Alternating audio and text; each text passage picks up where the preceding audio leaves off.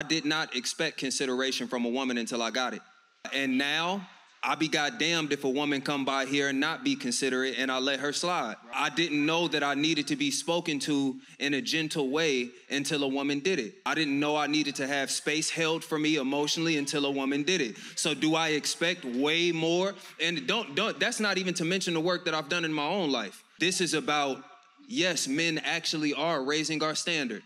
It's happening slowly and surely, but it is happening. And I think right now we at this stalemate because women are raising theirs too. You feel me? So we all kind of looking at each other like, what else do you do? You know what I'm saying? Because no, I'm gonna keep it as candid as I can. For the longest time, money was enough. It was enough.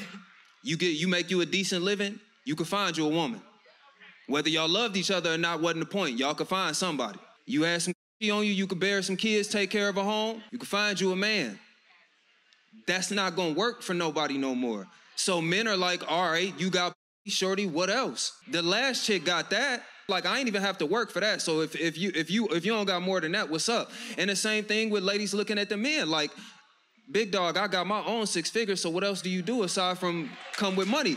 So it's like, yes, we are all raising our standards. What the problem is, we've hit a stalemate because this is new territory for everybody.